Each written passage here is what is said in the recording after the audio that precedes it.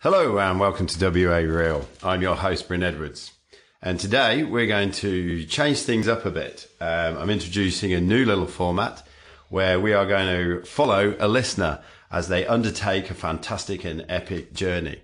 Today we have one of my very avid audience members, Phil O'Keefe, who is undertaking a big challenge, one that's close to my heart, as he embarks on swimming to Rottnest. And I've just found out, not just as a solo in the Channel Swim, but he's also going to have a crack at the 25k ultra swim as well shortly afterwards in the Port to Pub. So what we're going to do is we're going to chart Phil's journey, an everyday hero undertaking a fantastic challenge. And this week we are the week commencing 22nd of October. Phil has just registered for both events. And so what we're going to do is we're going to speak to Phil today, and then we're going to come back and talk to him around about Christmas time and see how he's going. Then we're going to speak to him probably just before the solo, and then we're going to speak to him shortly after that, and then probably talk to him again after the 25k. So we're going to chart the whole journey. So if anybody's out there interested in what it takes to undertake such a great event, you'll be able to see and hear it live. So Phil, welcome to the show. Thank you. Thank you. Cool. So, Phil, for the listeners out there, give us a brief intro. Who's Phil? And where's he? How old? Where have you come from? Phil's currently 43. He will be 44 come swim time. Phil's originally from New South Wales, Snowy Mountains, a little town called Berridale. Born and bred there, lived there for 17 years, moved to Canberra, lived there for a year or two, moved to Kyabram, Victoria, for about 6 months or so, and then travelled across on the train to WA and been here 22 years so far, 23 years, yeah. Excellent. Yeah. Excellent. So I think it's 20 years before you're classed a local, so I'm a local now. That's right. Yeah, it certainly feels like that. Yeah. So you don't just do swimming. You've also you do other physical pursuits, don't you? A few years ago, 2 or 3 years ago now, I got into bodybuilding. My wife wanted to do a bucket list item, which was to get up on stage. So I thought I'd do it with her and jump up. And that was hugely helpful and beneficial in regards to learning so much about diet. It's a massive discipline, for your eating and your exercise it was great. It was a huge eye opener and beneficial for what I'm doing now too, because for diet wise and what I need to do from now going in and through the swim and the like. So that was very educational. So, and I still am very passionate about it, help out with all the comps. And I do intend on getting on stage again, but it's just not my focus now. So maybe in a couple of years. But, Superb. Superb. So how long have you been swimming for? Swimming my whole life. I was always into swimming as a kid. Always a sprinter mainly. Always generally made it to regionals and state swimming. Never made a final, but, sort of made the heats and one year I missed out by like a couple of hundredths of a second making the final. But always loved swimming. We were never in a position for Mum I lost my father very young, so Mum was never in a position to pay for coaching or anything like that. As I got older, my sisters toyed with the idea of putting me into the AIS for swimming and stuff, but that for one reason or another that fell to the wayside. And then when I moved here, I was then currently with my first wife, and I started swimming again. I think I've been swimming down at Tamba Squad for about 15 years. And Tamba Squad, for the listeners out there, is a jovial old fellow who pumps out free sessions at Fremantle Leisure Centre. Hit it out Tuesday and Thursday mornings at 5:30. Yeah.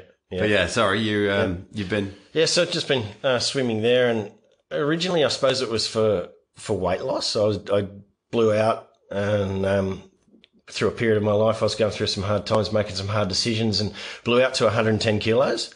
And that was like, right, I need to get back in the pool. That was what I always did and what I knew most. I used to run a little bit, but preferred swimming. And so just started that, and that helped me in my weight loss journey, and just continued it like daily, like 5 days a week. And then only probably a few years ago, actually 2012 was the first time I did a team Rottnest crossing. That was when I first really started jumping in the ocean and doing some ocean swimming. That was a little daunting because all my training's always been on my own, except for the Tampa sessions when I finally joined those. But prior to that, I was swimming in other lanes on my own. And but I was doing all my ocean swimming at Mullaloo on my own as well. And that was quite daunting, going up and down the coast and shitting yourself every time you swim through some seaweed. And But since, the last couple of years, I've managed to get down to the polar bears and had a few swims with the likes of yourselves. And it's been, I just love it. It's just the atmosphere, the people. Just, chasing the black line is quite boring. And I mean, I do space out and I don't count my laps. I rely on my watch. So I just tune out. It is a stress release for me, swimming as well. So I'll just look up, I'll check my watch at one point and I might have done 4 kilometers, but the ocean is just another level. You get to look at stuff and marine life and reefs and you're a bit more buoyant, and obviously it's a little bit colder, and it's just other elements, It's great. Yes. Yeah, it can certainly get quite meditative, can't it? Yeah, definitely. Indeed. Yeah. So this week you partied with probably the best part of $700 or $800. And some actually. Yeah, it was close to 900 and probably close to $1,000 by the time I bought a few hats and shirts for paddlers and stuff for the Rottnest Swim. I didn't buy much merch for the port to pub. I just got myself a cap for that one. So that was close to $1,000. And but how did it feel when you clicked? Oh, I was procrastinating because the first one was the port to pub, and I was procrastinating on the couch and calling out to my wife Sasha and just going, will I, won't I, should I, shouldn't I? And she's just gone, well, look, if you, for whatever reason, you don't make the crossing for Rottnest, you're going to want to do the port to pub to do it. And providing, obviously, it's not an illness that I need recovery time for that might stop that. But and then if you do it and you enjoy it, you're going to go, well, I've got my fitness levels.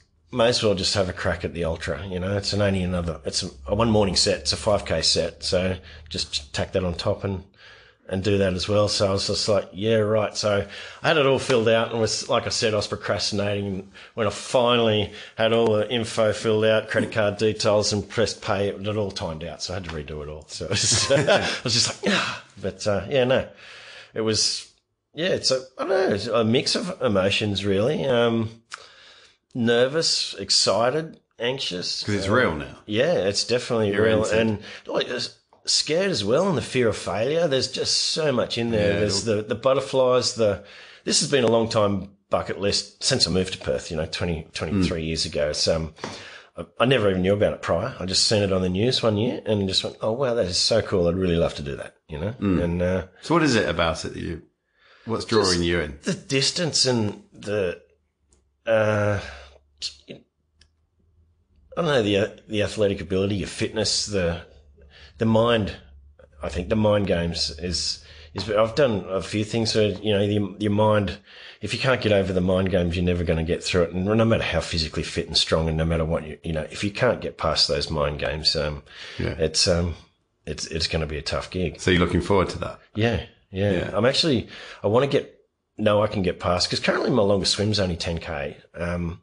But I want to get past that. I intend to do Port Beach to Swanbourne and back. I think it's 16 odd K. Yes. I want to do that just to get past, just go righto. Before the event. Yeah. I'll do that early Jan. And, my nephew and my son are paddling for me. John is as well for, John Curtis for Rotto. But then it'll be just my son and, my nephew for Port to Pub. Yeah. Awesome. Yeah. Awesome. So, do you have a training plan? I've not written out one as such. In my head, I want to do at least 25Ks a week in the pool, which I have done now for 4 weeks straight. Mm-hmm. So I've going into my 5th week now of 25Ks in a pool a week. I'm only doing about 1800 in the ocean at the moment because it's pretty cold, but I need to get in there, and I've done it now. So it was a daunting task knowing it was 16 degrees, and it was great just to get the first one out. And it's like, yeah, right, okay. Now, I mean, it's cold. It takes me a few hundred meters to get my breathing sorted, and but yeah, no, it's great when you get out. You feel so invigorated. Yeah. And how far is your horizon at the moment in terms of, are you thinking about race and finish lines, or? I go when I actually am swimming, you go through the whole race. I pretty much go through while I'm swimming, and a lot of some of it's the start, but a lot of it's the finish. That final 700, like just the rush, the power home. You know, that excites me. I remember from the first team swim we did, that was all I was focused on was the finish, and we all jumped in to swim together to into shore, and a couple of the people in our team were not as fit, I suppose, and I wasn't able to finish it the way I wanted to, and in the end we were just duck diving, pulling seaweed and doing stuff, but it was still great. It was awesome. Yeah. Superb. So, so you are thinking about the finish. Yep. I have my family there, my wife, my kids. Yeah. There's still a lot of swimming to be done yet. Yeah, there's still a lot of swimming to be done. I want to 4 months away. I want to do each weekend. I'd like to at least pump out 6 to 10 Ks every weekend in the ocean. Mm-hmm. The qualify swim's coming up in a month. I'm doing the Champion Lakes one. Yep. So I think it's 4 hours cut off for that because it's 4:10 in the ocean, 4 hours in the lake sort of scenario. It's always interesting going to qualify for an open water swim by swimming around a lake. I know. It's strange. Some 15 kilometres away from the coast. yeah, definitely. I did it. I think, I'm doing that only, I suppose, you might get a bit of chop if it's windy, but that's about it. You don't have to worry about currents and stingers and the like. So you can bust out the qualify swim without too many stresses and worries, But yeah, I mean, I do have sort of, when I did my duo, which was the following year, 2013, I ended up, I get a pulmonary edema. So I had a bleeding of the lungs, and I had no idea what it was, and I was coughing up blood from just before the 10K mark. And, that took a bit out. Like by the time we got to 17Ks, I was just fully drained, had no energy, could hardly throw an arm over, and I couldn't do the last swim into the beach, and then spent about 4 hours in a nursing post on oxygen after that. That is a worry, but that was a little bit choppy that year, and apparently it's inhaling sea mist and gets onto your lungs, and then it bursts the capillaries and they bleed, and then you end up with your oxygen levels and your blood drop, hence fatigue and stuff like that. But now if that does happen, at least I've experienced it and I know what it is, and I'm not going to try and push through unless it happens late, like at 17Ks, and I'll finish, But if that happens early, it'd be like, I'm not going, because it was quite daunting. That. I can imagine. And the wife's on the boat Googling, and I'm just coughing up blood, and then continually, instead of breathing out while swimming, it was a cough, and it was that's always in the back of my mind. Yep. About the up and coming swims, but I haven't experienced it since. But I haven't done any quite the same thing in the ocean. Yeah. There we go. Cool. Yes. Well, I think we've set the scene nicely there. Yeah. And so we'll check in again. Let's say around about Christmas time. Hopefully, we'll have been qualified. Yep. And we'll see how it's heading forward. Yeah. Phil, good.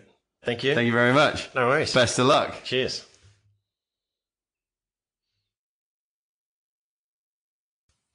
Hello and welcome back to WA Real.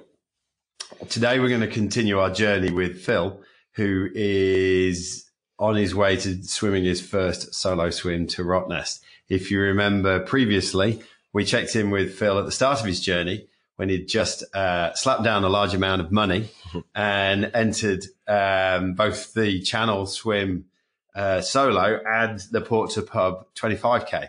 So we're now in the first week of January, and a number of things will have happened. So I thought we'd check in and see how he's going. Phil, welcome back. Thank you. Glad to be back. So, what have you been up to apart from a lot of swimming? Yeah, not much other than a lot of swimming. No, yeah, it's I've been chugging along nicely, and obviously we've had Christmas and everything in between all of that. But yeah, obviously the 10K qualifiers happened since we last spoke. So for people who listen to this for the first time, in order to stand on the start line and even start the Rottnest Channel Swim, you have to have done a 10K qualifier to demonstrate that you are physically capable of at least giving it a good crack. Yeah. You have to do that. So when did you do that? How did it go? I did that in November, towards the end of November. The first one available to do was the Champion Lakes one, and I just wanted to get it done and out of the way. Yeah. Over my whole, I suppose, the journey, this is quite a long journey dating back to like 2012 when I did my first team. And the idea was to always do my solo. And the most daunting part for me is not the actual swim, but it was the qualify. Yeah. Because I wasn't like, am I going to be able to do 10K, like nonstop? The time. Yeah, in that time frame. And I was definitely more stressed about that than I ever have been about doing the actual channel swim. Well, the channel swim you got all day to do. Yeah, well, that's right. And but as it turned out, I did some good training prior to. I started my training way back in, early, even before October. Really. So yeah, I was in good stead for it, but still, again, very nervous. And but then we went out to Champion Lakes that day, and Champion Lakes is you've got to do it 15 minutes quicker because it's fresh water. It's not open water. It's not in the ocean. It was quite windy, so the longest leg, it was a big lap, 2.5K laps, and the longest leg we had the headwind, so it was a little bit choppy, but not. There's been a lot worse in the ocean and stuff like that, but I did. We only had 2 drinks breaks. I had my wife on the little jetty, Sasha. She was handing me gel shots and drinks and stuff like that. Only had the 2, and on the last lap, I felt really good. So I put the pedal down a little bit to thought, well, let's see see if I can get a decent time. Ended up doing 2 hours 45. So, and I was super happy with that, like beyond expectations that was. And, that was a massive confidence boost for me. Yeah.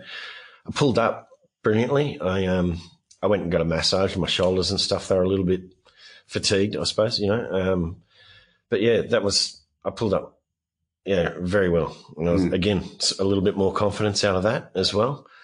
And so then after that, I was able to relax a little bit and just concentrate on my swimming. I've never had a written down set program when I go to my training. I go to the pool and I think I might I know the distance I'm going to do, but I always never end up doing what I have preempted in my head. I'm always like, I'll just keep going, or I'll break it up, and but at the end of the time, I'm still doing the same distance.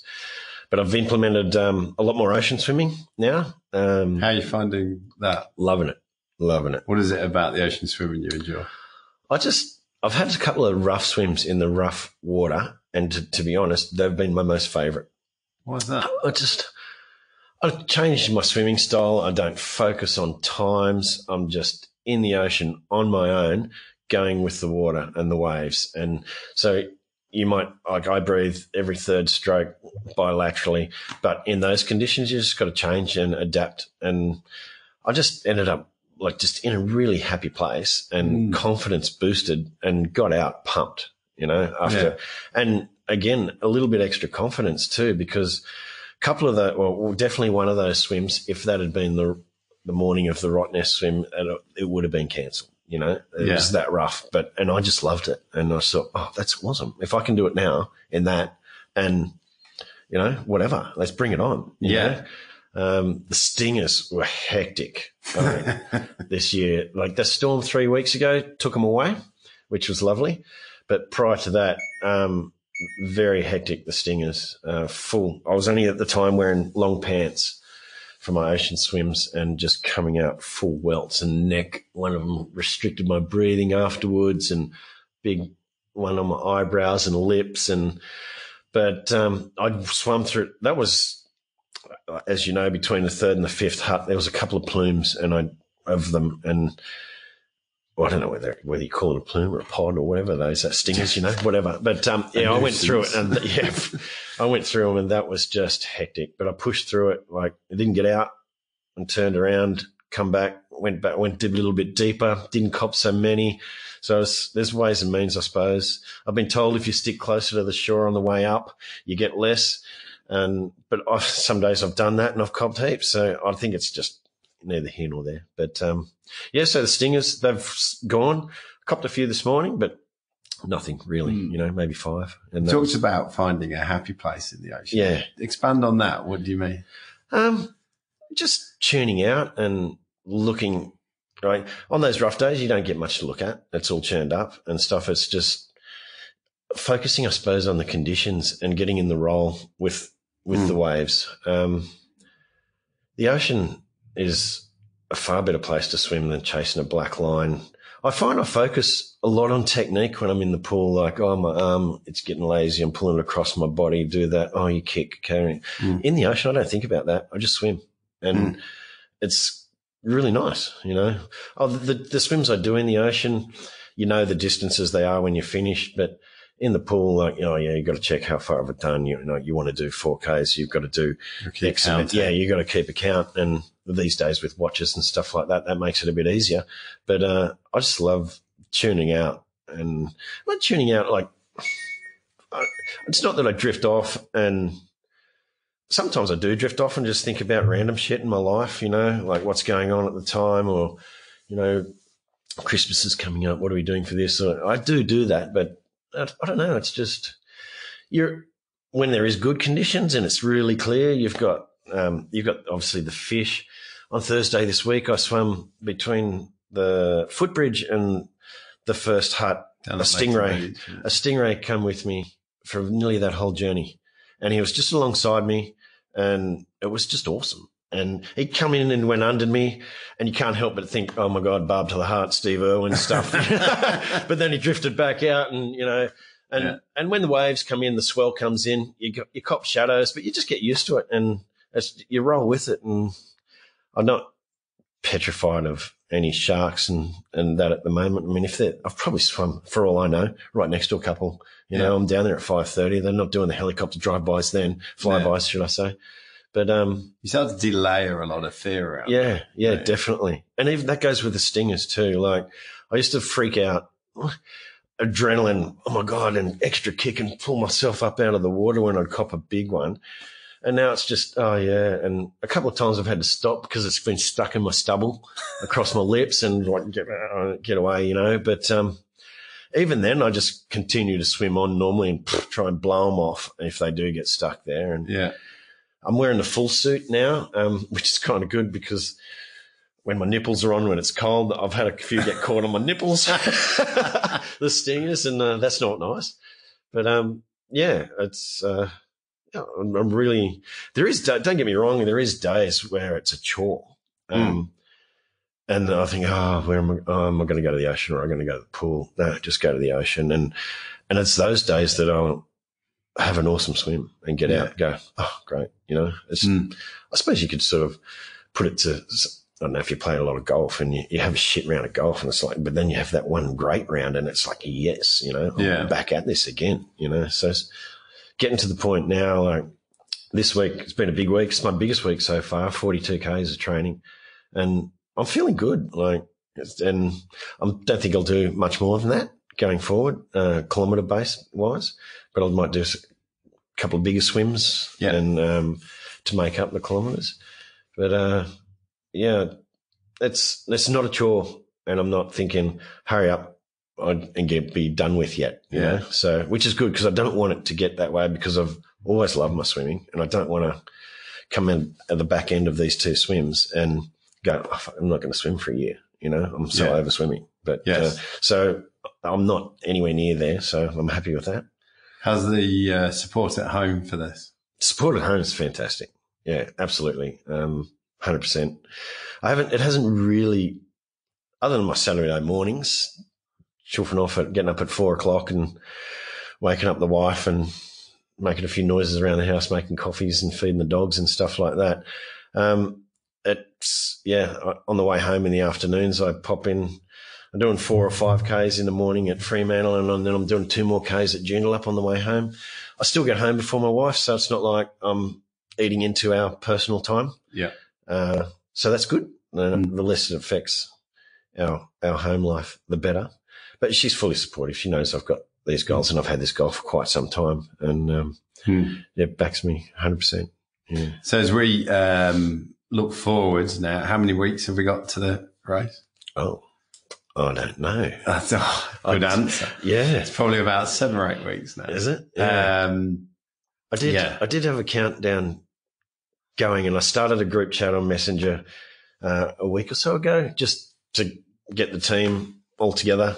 And I think at that point it was a 57-day countdown because I looked it up to put in the chat. Yeah. But prior to that, I haven't been X amount of weeks out. Or it goes for, all of a sudden, it goes from, it's next year to, it's next month. Yeah. Well, that's it. It's January now. It's next month. So shit's getting real. Indeed. Yeah. Indeed. So as we look forward over the next 8 weeks, what are the things you're looking forward to? What are the things you've got to work on? Things I'm looking forward to is this month a 4-day break, probably with no swimming, maybe a little bit, if any. We're going, my wife and I are going on a cruise to Hamilton Island. That's going to be a good rest and recovery. That's on the 19th, so that's really close. So it's not too far off. So prior to that, my mentality is to put in a little bit extra. Maybe not kilometre-wise, I don't think, not more than what I've done this week. So if anything, do the same for the next few weeks before we go. And then have a break. I actually had a break a little while ago. My son went to Bali for leavers and it was around my wife's birthday as well. And it was sort of the volcano went off and I was like, oh, God, maybe we should go over there. He's over there on his own with his girlfriend and he's only 17 and I thought, we'll go over if they get stuck. We'll help them out. We'll get a villa, stay longer, whatever, so it'll take a little bit of stress off him. It coincided with my wife's birthday, so that was her birthday present. Yeah. So we went over there and I did 0 swimming for 5 days and that was so beneficial. It messed with my head a little bit because I wasn't swimming. Yes. But beneficial for my fatigue. Like I come back and I was like, oh, wow, I'm feeling super good. Good to go. So having done that, knowing I'm coming into this cruise with a 4-day break as well, I know I'm just going to come back, stronger and better for it, with maybe a few less niggles in the shoulder, So, superb. Yeah.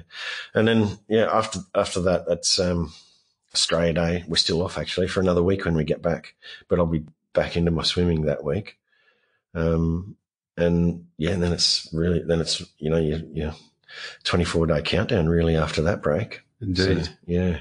At this point in the journey, what's some of the biggest things you're learning about Phil through going through this process? About Phil, probably that I'm a little bit more mentally. I mean, I know I've sort of always been pretty mentally strong, but it's, I suppose, cementing things or just like, oh yeah, you can do this.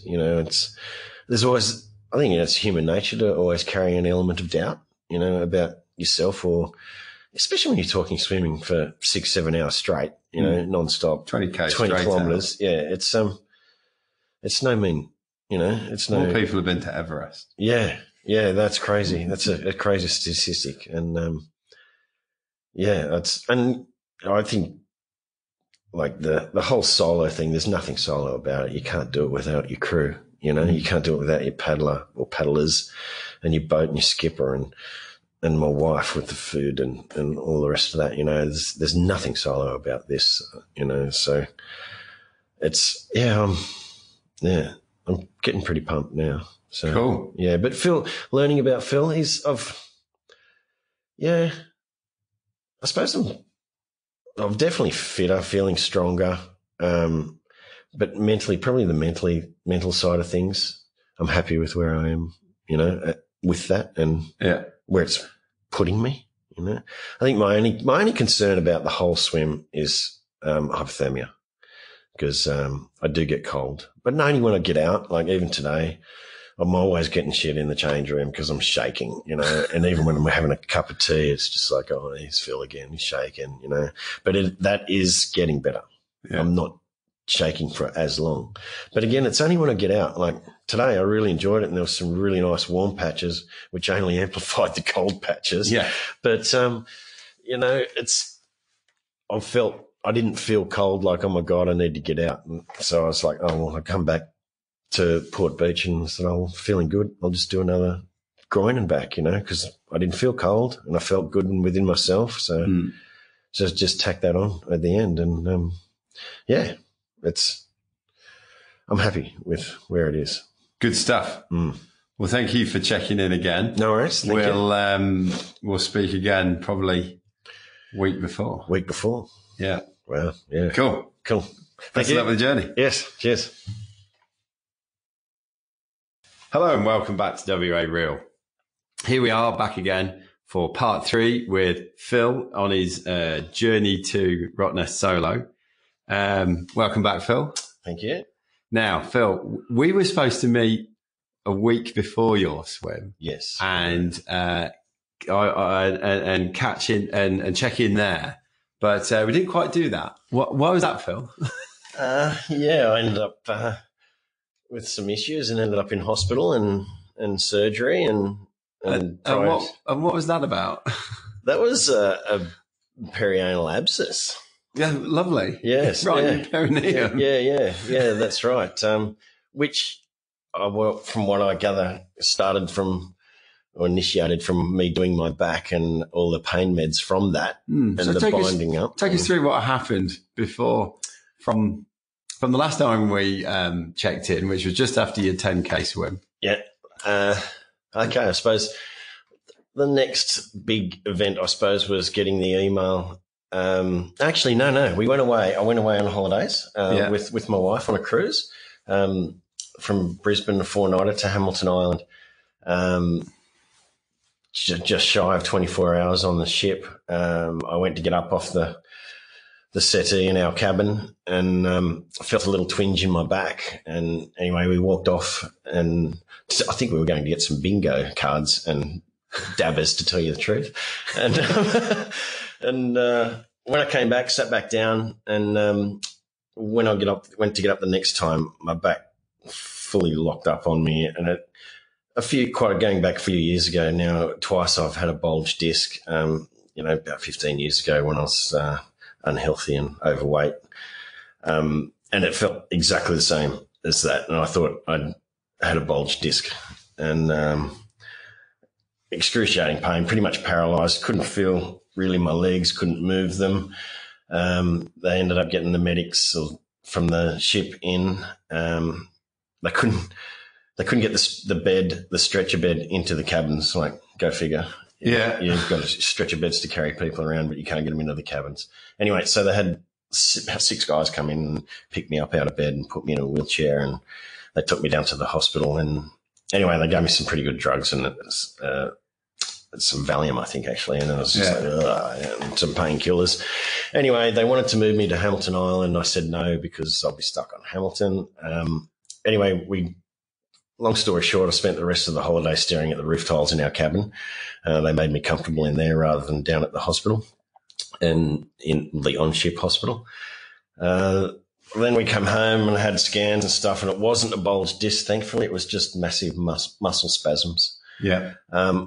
I can probably only put that down to my training, I'd say. It was going well before that? Training was I was 4 or 5 weeks on the trot. I was very close to 40 Ks, if not over 40 Ks each week of swimming.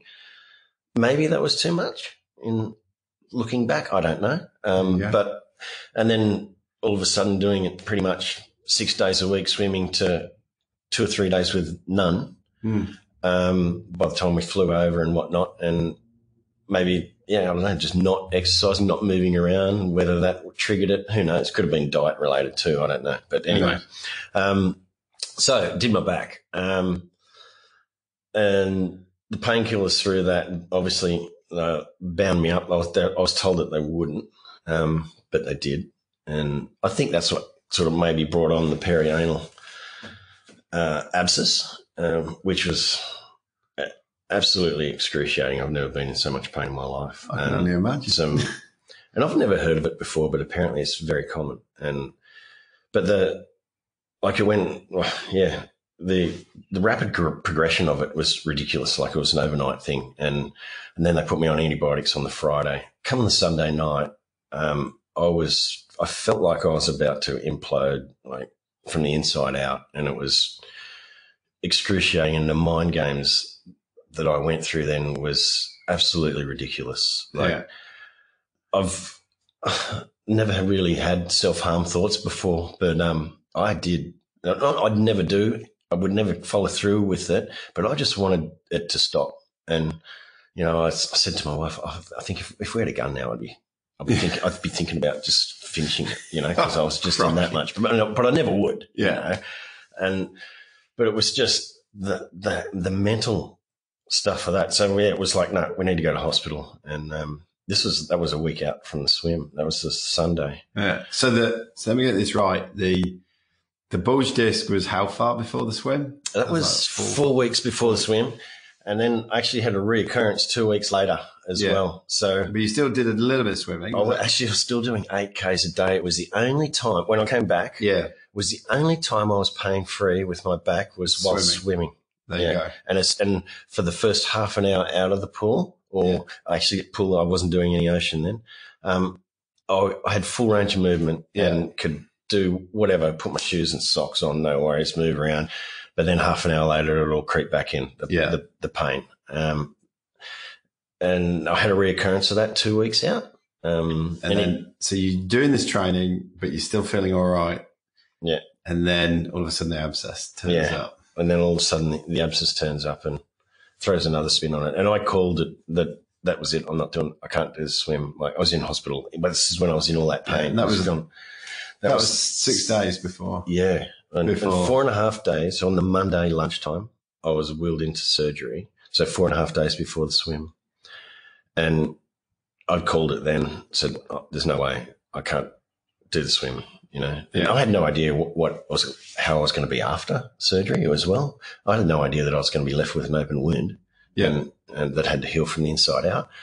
And but when I woke up on the Tuesday morning, I was such a new man. Like, it's just the biggest relief. Yeah. And I was just like, well, maybe I can do this. So I started asking questions to the nurses and the doctors, and they all said, no, you can't swim. You can't swim in the ocean. Definitely can't swim in a pool. Yeah. You shouldn't be you can't do the Rottnest Channel Swim. And I'm like, well, why? And they said, well, the ocean's not clean. There's bacteria and blah, blah, blah, blah. It is cleaner than the pools in that respect. But I'm like, well, what if I can cover it and we can seal it and we can do it then? Well, now. How big was it again? The cut was 2 centimeters wide, but it went in 12. The cavity is 12 centimeters within. Not in my anus, but next to it, up alongside it, what have you. Yeah. And they had to pack that with gauze. And that was changed daily. It was silver chain coming around doing that and whatnot. And I just said to them, look, eventually said, no, I'm going to do this. So what do I need to do to mitigate the risks? Yeah. And they pretty much said, look, you're better off just taking the packing out, cleaning it, flushing it. And I said, well, I can wear 2 pairs of swimmers. I can wear my training swimmers underneath my pants. Yeah. And at this point in time, I was still set on wearing that suit that I bought. I put that on in the house and wore it around for 2 hours, and I went, I'm not wearing that suit. So I went back to the pants idea. And so the idea of the 2 pairs, like my training togs and the pants, was to keep out any sediments, like ocean stuff, whatever. We knew it was going to get wet, and they'd said, regardless of whether you seal it, water's going to get in, And my paddler, my nephew, Patrick, is a 4th year med student. And so I spoke about that, and we teed up a plan the morning of the swim. He was going to remove the gauze, flush, clean it. I was going to go and do the swim. As soon as we got to Rottnest, was imperative that I got it dry instantly as soon as I got out of the water, which is a shame. I wanted to have a massage, but anyway. But so we went out and I obviously checked my swimmers. There was no sediment, cleaned it, and it was all good. And we didn't pack it for those few days because I was over there. And he went home. So you decided to do the swim? Decided to do the swim. It was mind games, and I didn't realise how bad it was until the Friday before the swim. The day before the swim, I went and seen my GP, and he stuck a cotton bud up the cavity and showed me how deep it was, and he grabbed my phone and he said, "Here, I'll take a photo," and it was disgusting. Took a photo, and that took the wind out of my sails. I went, "Wow, this is worse than I thought it was." There's not really a huge amount of pain. I struggled to sit. I had to go and buy one of those donuts to sit on. The day of the swim, I could sit without using the donut and stuff. But it wasn't really too much pain as such. And it was, I don't know. It took the wind out of my sails, and I went, and I spoke to my wife, Sash, and I said, this is, that Friday I had some real, should I, shouldn't I? Yeah. Am I doing the right thing? My whole mentality was, I'm not going to throw away 6 months of training. You get in the zone, don't you? Yeah. Where it's all reason and rationale goes out the window. Yeah, pretty much. Yeah. People are giving you advice. Yeah, no, I'm not listening to you. Yeah. And I'd logged I bought a watch when I started my swimming to track all my swimming. I've done 622 Ks before the swim training in 6 months. And I remember 6 months before the swim, I made a decision to have foot surgery on the back of that I'll have 90% recovery in that first 6 months. My biggest concern then was whether I'd be able to walk or run up the ramp at the end. That was my main concern. Yeah. Little did I know about everything else that was going to. So did you sleep well on the Friday night? It took me, I went to bed early.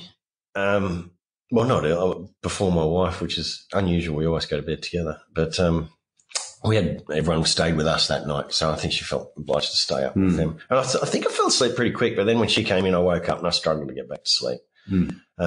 But my alarm went off at 4. We got up at 4. Yeah. That too, sorry, 2 o'clock, because we live up South Geraldton Way, Clarkson. So, and we had to, everyone was at our place and we dropped them at the boat ramp, and then I carried on down. And, before and then after, I suppose I did my back and I got the email about my race number and stuff. I'd found out that I'd made the champions of the Channel Wave. Yeah. Which I was so stoked about. I wanted honoured really to be able to stand.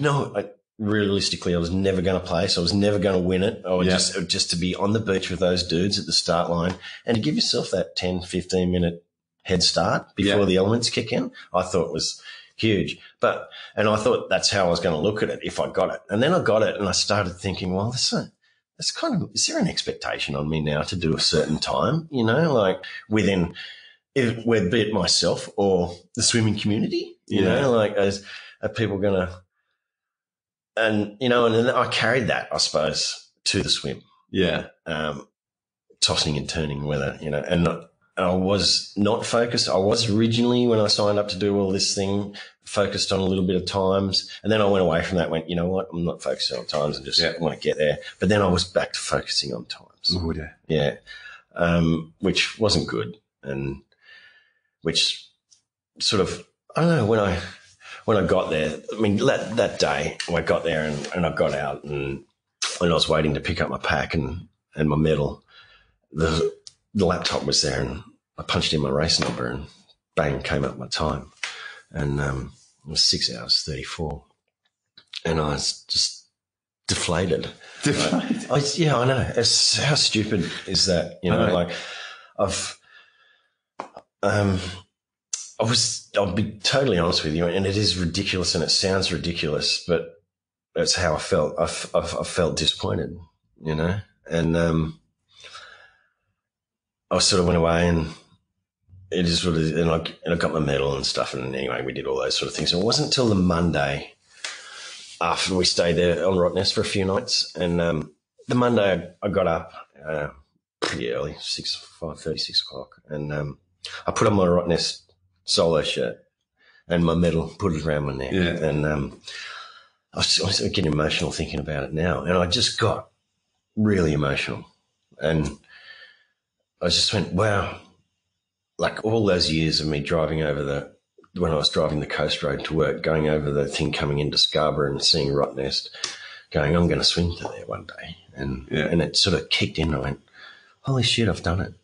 I swam to Rottnest. It's very surreal. And it's like 20 kilometres non-stop, 6.5 hours in the water you swam and you made it. Big open gash. And then my journey, you factor in all those things as well prior, like the lead up.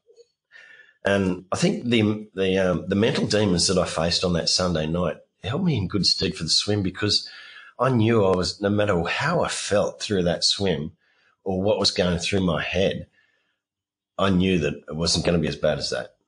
Yeah. And I faced no mental demons through my swim. Yeah. And I think I remember it like 12 or. What do you remember of the swim? The start was awesome. The start is awesome. You stand there in the pen. There's thousands of people all around. There's all the noise, and you're standing there and you're looking at it and you go, right, this is me. I've done the training. Off I'm going. Yeah. You know, you had 600 and something kilometers in your chest. I remember I tracked mine. I had 525 kilometers in my chest. It's like, right, this is on. I'm going. Yeah. But it's mega. Yeah. I mean, I was a bit antsy to go and pick up my timing chip and stuff like that. They said it opened at 5:45 and it didn't open until 6, I think. And I was just like, oh shit, my plans, you know, and what I had in my head, where I was going to get dressed and all that sort of stuff, because I didn't wear my pants and that down there. And but yeah, I mean, then I was cold when I stripped down and standing there and putting on some wool fat and stuff. I got a bit cold and I put anti-fog in my goggles, and then we got called through the arch, and I was like, I've got to get down to the water and rinse this out, you know. And so I went down there, and the water was so warm. And I was on the northern side. Everyone was on the southern side. There was probably 5, 6 of us on the northern side. And I was just chatting to a guy there, and he was like, how warm's the water? I'm like, wow, it's like a bath. You know, it was so warm. And then I was kind of happy that Colin Barnett started it, because he's done it for so many years, and it's his last year on the hooter, because I was unsure who was going to be doing that, because he obviously resigned or pulled out from being the member of Cottesloe. But yeah, it was pretty surreal standing there. And then when it was all go, it's like jumped in, dived in, my goggles started leaking straight up. Like, I've never in the ocean swimming ever had my goggles leak. So I had to stop, just emptied it, started swimming. A little bit crept in, and I just went, you know what, I'm just going to keep going. And I kept going, and then as the sun rose, it was so beautiful. I was swimming, turning and looking behind me, just watching the sunrise. John picked up me pretty quick. And it wasn't, and I didn't realise this at the time, I had no idea, but we were like, it seemed 15, 20 metres from the Lewin, and I had not seen our boat. And I was stressing. And so you pick your paddler up, now you're looking for your support boat. Yeah, support boat. And but apparently they'd picked each other up, but he just couldn't get in, and he was just hovering out there, you know. And then John said to me, I've got the boat. And I remember like just yelling out, thank fuck. And apparently my wife and that could hear me say that. And it's quite a relief, because it's you found your pads, you found your boat, you can go past the Lewin now, and it's on. That's when the race started. You got nothing else to worry about. That's when the swim started. Yeah. It wasn't a race. It wasn't racing anyone, you know, but that's when the swim started, when we caught them. And I carried on for quite a while. I think I did like 45 plus before my first food break. And that was pretty cool. Well, it was cool to see everyone and say good day. But then like I went to grab my gel shot and my drink, and the surge pulled John away from me. And so I went to do some breaststroke to catch him, and my hamstring went cramped. And stupid, I should have known, like, breaststroke brings that on for me. Yeah. Anyway, so I had to lay on my back and stretched it out, and all I could think of was like, oh no, if that fully locks on, it's game over, because I've had it twice in my life when I was a bit younger, but I could not straighten my own leg out. I had to get someone to grab it. And I thought, if I have to do that, that's it, all over. So that was challenging kicking, because every time I bent my knee to kick, so I just had to stiff leg it. Didn't do much. And then it was fine for the next few feet stops. And then on the third one, it got me worse. And I just laid on my back and stretched it out and had a quick drink and went, I need to keep going. And then it didn't really bother me for a little while, till about 16 kilometre mark. How did you find the conditions? Very lumpy and surgy. Yeah. Like catch a wave, dragged back. And my paddlers, my God, they fell out left, right and centre. I had 3 paddlers, John, Patrick and Noah, my son.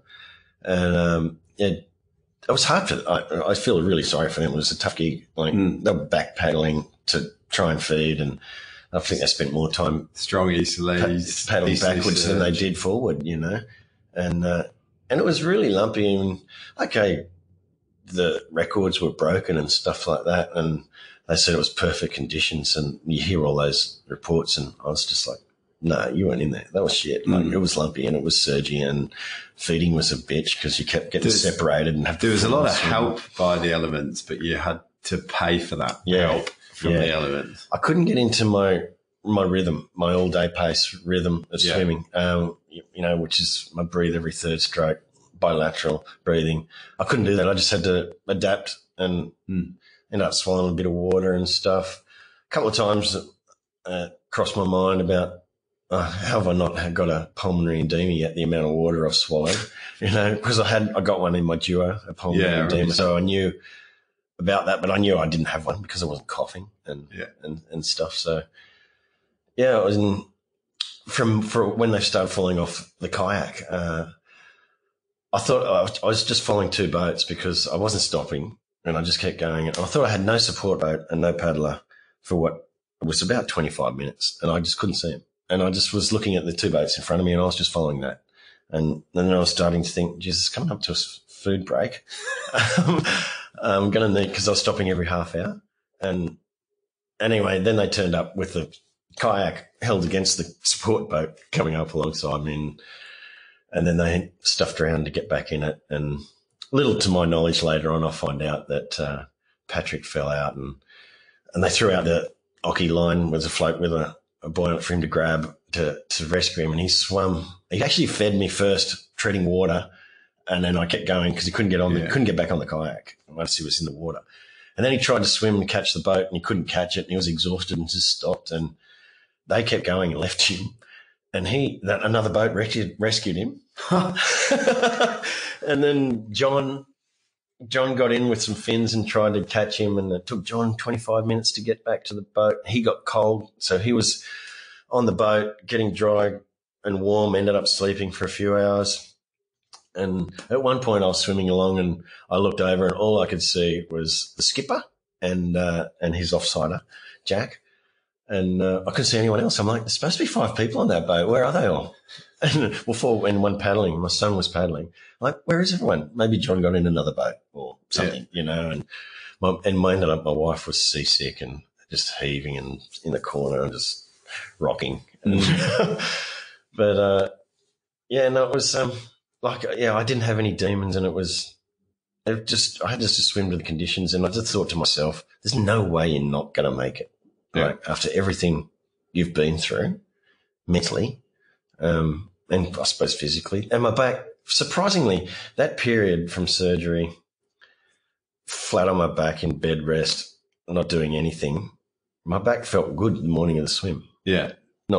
Which I thought in my mind, because you're not moving it, you should have gone backwards. And my logic thinking tells me that it would have been detrimental, not moving and stuff. But it was actually ended up being okay. So I was pretty happy about that. Yeah. So you enjoyed the swim? I enjoyed the swim and then the experience. And it was. What was it like getting to the beach and seeing the seagrass there? And it's like, oh, this is done now. Yeah, it was. The boat peels off, and then the paddler peels off. The boat peeled off at the 18K mark at Phillip Rock, and I was left with Noah, my son, because I wanted him to paddle me in. Yeah. And it was pretty surreal. And he was supposed to branch off to the south side, and they said all the paddlers got to go to the south side. But anyway, the guys, the lifesavers there on the thing, peeled him off to the left, which was fine because that's where the boat was going. And it was good. I sort of stopped and told him I loved him and thanked him heaps, and then I just kicked in and went, right, let's get in, and started sprinting pretty much in. And then I started getting a niggle in my shoulder because I was sprinting. I was like, oh, God. Yeah, silly idea. Yeah. But anyway, I kept going, and then my only concern, I was through that period, was when I went to stand up, my hemi locked on me and me having to crawl up the ramp. But I stood up, it was all good. I jogged up the ramp, and I was quite dazed, to tell you the truth. Yeah. Then I was just looking everywhere for my wife and the crew. And it's quite a change, isn't it, from having the serenity of having your face down in the water for 6 hours to suddenly going up the ramp, and then it's, again, thousands of people. Yeah. Whoa, a noise. Yeah, that's right. And then there's a lady fussing around my ankle to get my timing chip off. And then I spotted my wife and that, and just, went to them and gave my wife a huge cuddle. And she was a bit emotional. I got a little bit emotional, and then just cuddled everyone else. And I was like, oh, wow, okay, so now I'm going to go and get my photo taken and get my medal and have a banana and a drink of water. And did that. And then my focus was to get out my swimmers, get dry. Yeah. And hopefully check into our accommodation, which they didn't let us until 2:00. But to get back and get cleaned and seen to. Yeah. So that was a bit of a focus. And in hindsight, I probably should have just jumped on that table and got a massage, because if I didn't make it in that time, I was still if I was still swimming, I was still swimming. Yeah. And I was still wet. Indeed. But and then, that night I went in for the presentation. That was pretty cool. It was with John Hart and Alex the Giant, the huge guy. He did a really good time too, actually. Actually, it was one thing that resonated from my swim lesson with Paul Newsom, was I said to him, I don't kick, and blah, blah, blah. And he videoed me, and he said, in actual fact, you've got a really good 2-beat kick. And he said, the only time that's going to be detrimental to you is if you're swimming to Rottnest in a swell and a strong easterly. Yeah. He said, your 4-beat kickers will body surf all the way to Rottnest, but you'll struggle. And I'm like, oh, right. And as it turned out, that was the conditions I copped. Indeed. Yeah. Super. So a few beers the rest of the night? I had a few beers. Went back to the pub from the presentation, had a feed and a few more beers. It was really busy there. Ended up just going back to our accommodation. I think I was in bed at 8:30. I was pretty knackered. And 2:00 in the morning, our smoke alarm in our room went off. Brilliant. Yeah, perfect. And I actually thought it was the whole house. And I went around every room in the house, come back in, that's definitely only ours. Took me about 10 minutes. I was right under the fan. I stopped the fan with my hand and disabled it. Everyone else slept through it and had no idea about it. I was like, the house could have burned down. How can you not wake up? Like, there was... Amazing. Yeah, anyway. So the original plan was then to double up and go to the Ports pub and do the 25K. Is that still on? No. I pulled out of that. I thought I'd better look after my health. Yeah. And get that sorted. I had to swim today. It's my first swim back, so that's 2 weeks. 2 weeks post. So what are some of the biggest lessons you've learned out of this whole experience? The biggest lessons, I suppose, I think I may have trained a little too much, maybe flogged myself out a little. I'll definitely do it again, 100%. And the Rottnest Channel Swim again. Like, I know, okay, I've got a time now. I've got a PB. Whether I beat it or I don't, well, obviously the idea is to beat it. I don't like to.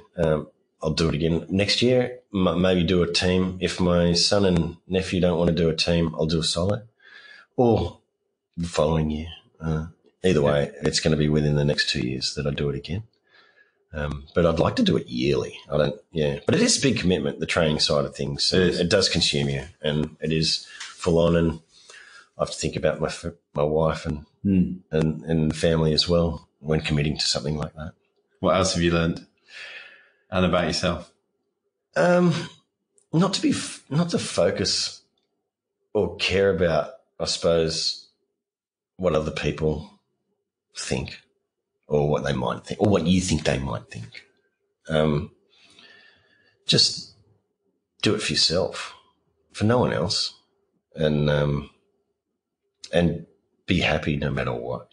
Like, in the hindsight now and it's, as the time goes on, I'm feeling more and more accomplished. It's like, and the enormity of the event and of doing it is still sinking in, and it's huge. Regardless of what I went through prior to it, it's massive. More people bent over us. Yeah, that's right, and that stuck in my head. You mentioned that to me a long time ago, and that's more, like you said, more people have climbed Mount Everest than people that have swum to Rottnest.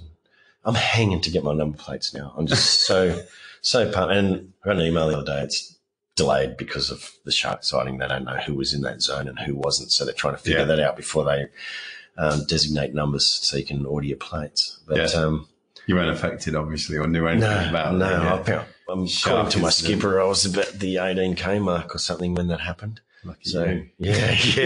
Yeah. But I obviously knew nothing about it until I hit the island too. Mm. Yeah. But, it's huge. And I'm really proud of myself. Yeah. So here's a couple of questions for you. If you could go back and talk to Phil just right at the very start when you decided to start on this endeavour, what piece of advice would you give him?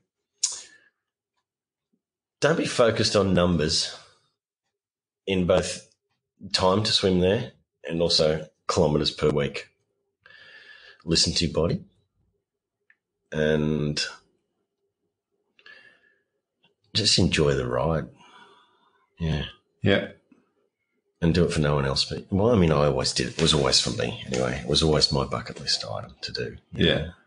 But just chill. Yeah. Don't stress. Stress less. That'd be the same advice you give anybody else who's thinking of doing it. 100%. Yeah, definitely. Yeah, for sure.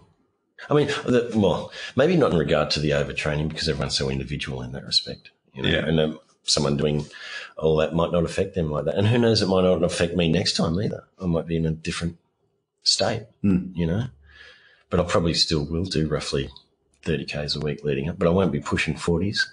And which should free me up a little bit more for work and home life. Yeah.